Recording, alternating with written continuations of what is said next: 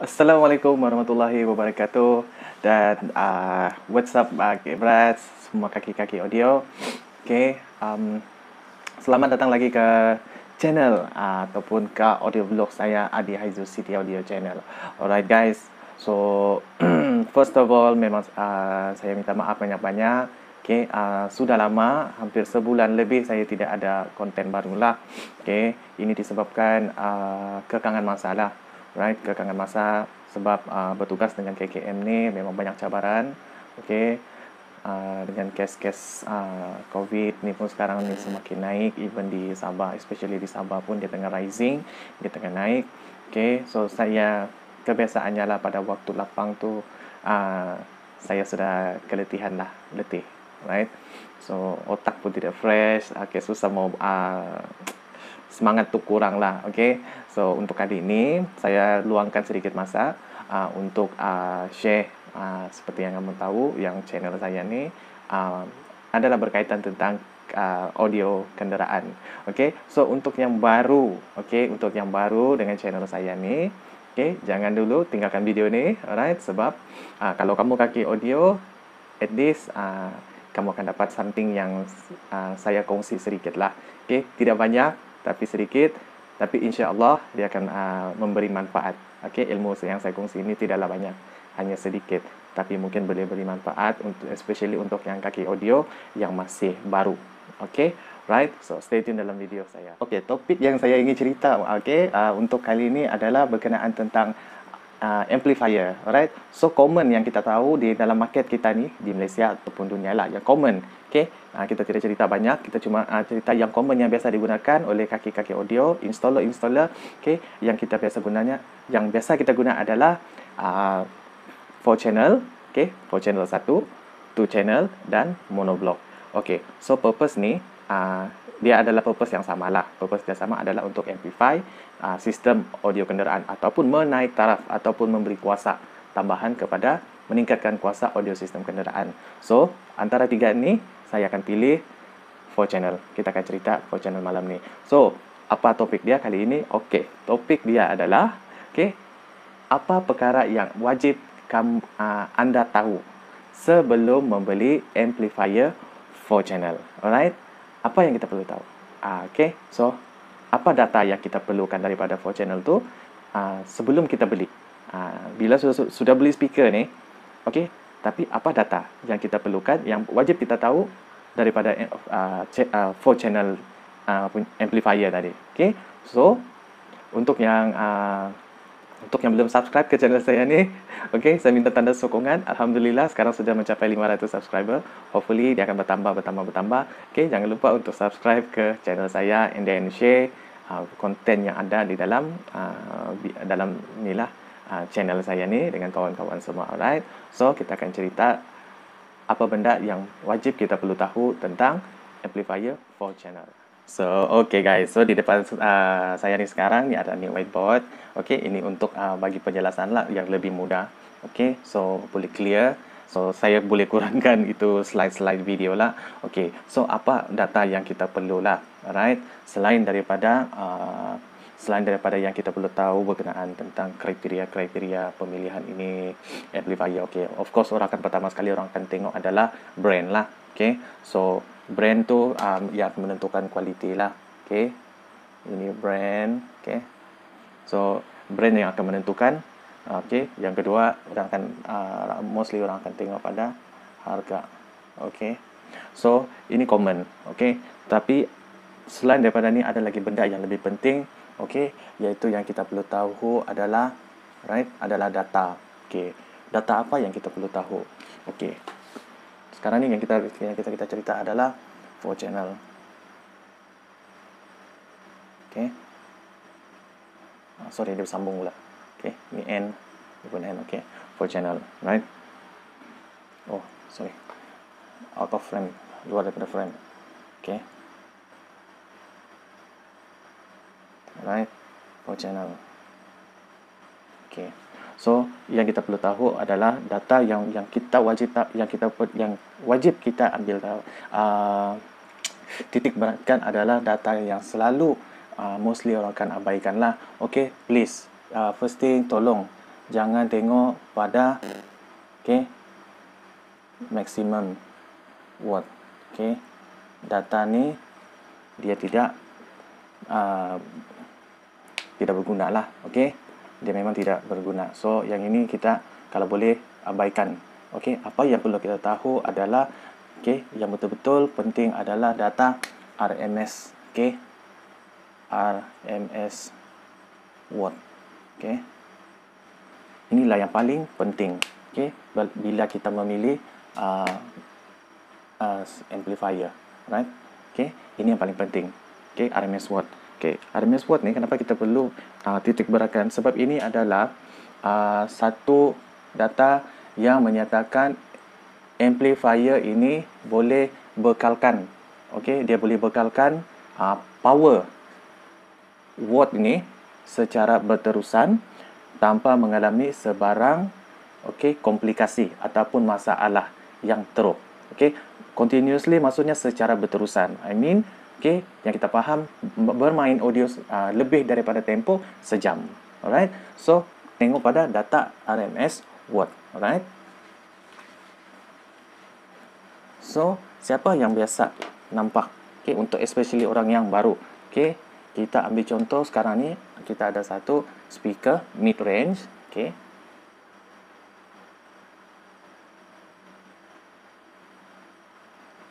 Speaker. Kita ada speaker mid. Alright? Speaker mid ni apa data dia? Dia bagi data contohnya 150 watt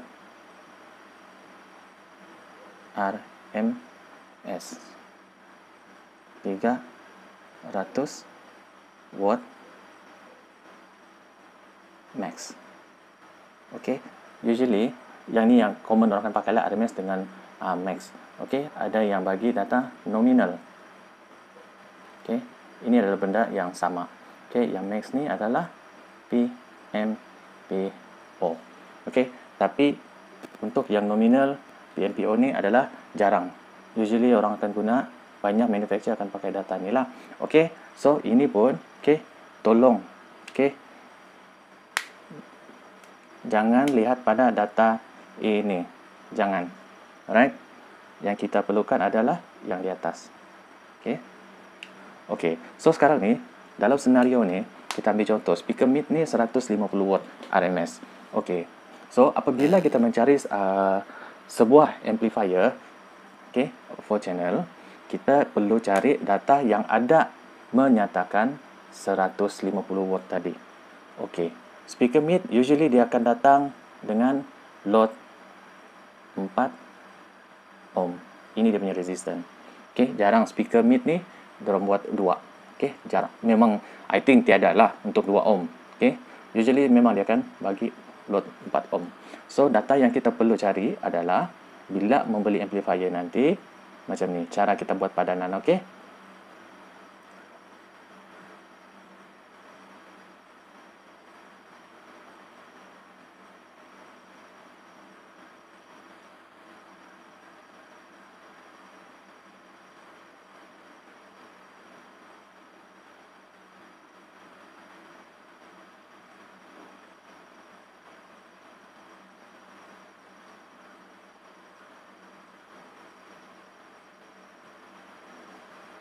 Alright. So usually part yang ni dia akan bagi lagi macam ni Dia akan bagi di sini 4. So yang ni adalah 2. So bila kita beli speaker data RMS watt 150 RMS, so yang kita perlu cari adalah untuk data untuk amplifier kita kena cari yang ni. Yang ni kita kena cari. So bila pilih nanti amplifier, inilah data yang kamu cari. Alright? Bukan yang ini. Alright? So, kalau yang ini, yang ini boleh, tapi dengan syarat, speaker mid ni dia sekarang 4 ohm. 300 watt, untuk 2 ohm. Kali dengan 2. Alright? 2 ni, ini adalah represent channel. Okay, channel dia cuma pakai 2 channel, yang ni adalah dia 4 channel. Okay, 4 output, yang ni cuma 2 output. Right? Untuk bahasa yang mudah. Okay. Okay, di mana kita tadi? Okay. 150 watt. Okay. So, dia match yang ni. Untuk 300 RMS watt, okay, untuk 4 ohm punya mid speaker, okay. So, maksud dia 2 speaker yang bergabung, speaker mid ni. Okay. 2 speaker ni, mid. Positif, negatif, positif, negatif. 4 ohm, 4 ohm. Okey. Alright. So, apabila 2 speaker mid ni digabungkan ataupun wiring ya, secara paralel. Okey. Yang ni wiring paralel ni boleh rujuk di dalam ni apa? Dalam Google. Bersepah banyak ni data-data ni, okey. So, apabila positif yang ni digabungkan dengan positif di sini, okey. Kemudian, okey.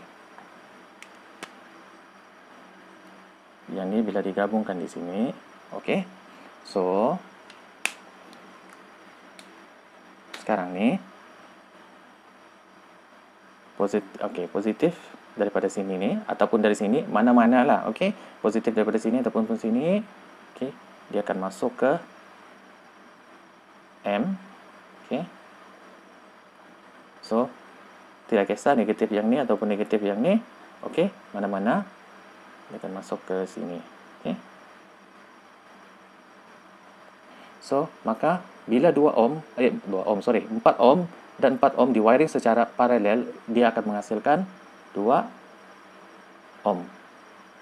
Okey, ataupun okey, ni 2 ohm. Alright. So tadi 150 watt. Okey. 150 watt ditambah lagi dengan 2 biji speaker kan? Okey. 150 watt. So total yang kita dapat adalah 300 watt. Alright. So, apabila 2 speaker ni bergabung, 300 watt, so data dia ni akan sama dengan yang ni.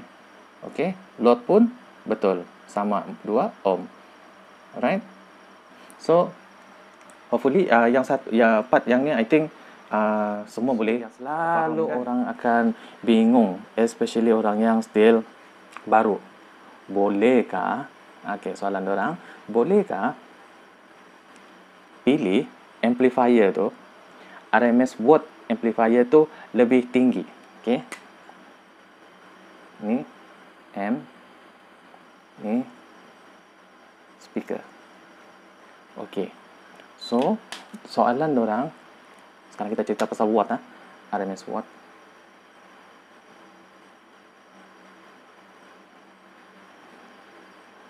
Okey, RMS watt M tu lebih besar.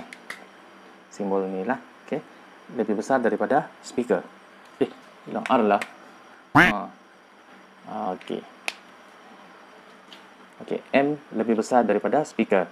Actually, boleh. Tiada masalah. Okey. Ataupun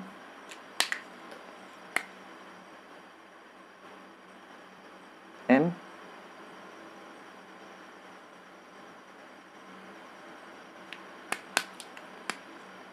ni punya RMS watt lebih rendah, okey, daripada speaker.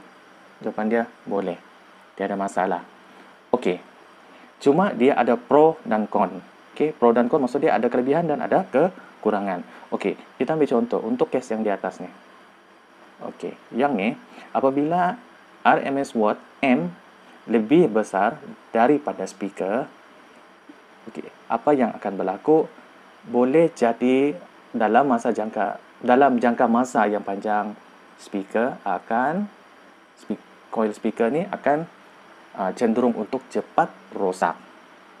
Okey. So, itulah dia punya kesan, okey, kepada speaker.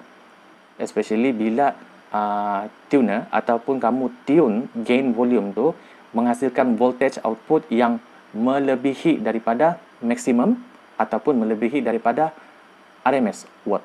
Okey. Yang tu nanti saya akan terangkan untuk video yang akan datang.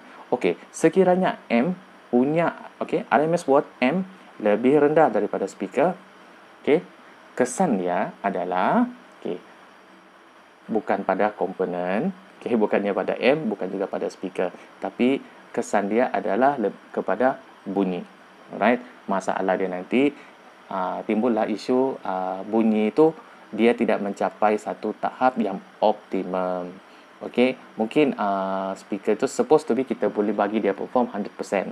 Tapi apabila RMS watt pada M lebih rendah daripada speaker, bermakna speaker itu tidaklah berfungsi ataupun menghasilkan kualiti bunyi pada tahap yang optimum. Kenapa? Okey, kita perlu consider data yang selalu kita nampak pada speaker. Pernah nampak data seperti begini, 80 dB plus minus, 90 dB plus minus, 96, I'm not sure, saya kurang pasti yang ni. So yang ini kenapa dia bersangkut pautlah dengan ini. Sebab ini adalah sensitivity. Alright, setiap voltage output ataupun watt yang terhasil daripada M, dia akan mempengaruhi yang ini. Dia akan bersangkut paut. Alright, so saya harap penjelasan saya tadi boleh membantu anda membuat pilihan amplifier apa yang sesuai untuk dipadankan dengan speaker idaman kamu. So sekarang ni tidak kisahlah sama ada beli M dulu ataupun speaker dulu. Alright, sekiranya M dulu kamu beli, so means kamu kena cari speaker yang sama dengan data. Sekiranya anda beli speaker dulu, bermakna anda mencari M sama seperti data pada speaker kamu. Alright, so saya harap video ni membantu untuk anda membuat pilihan amplifier yang kamu idam-idamkan untuk pasang di kenderaan, pasang sendiri ataupun mungkin minta kawan pasang. So jangan lupa untuk subscribe ke channel saya, dan jangan lupa untuk tekan butang like, share video saya ni, dan jangan lupa sebarang pertanyaan, boleh terus tanya di ruangan komen. Guys, thank you so much for watching. Bye.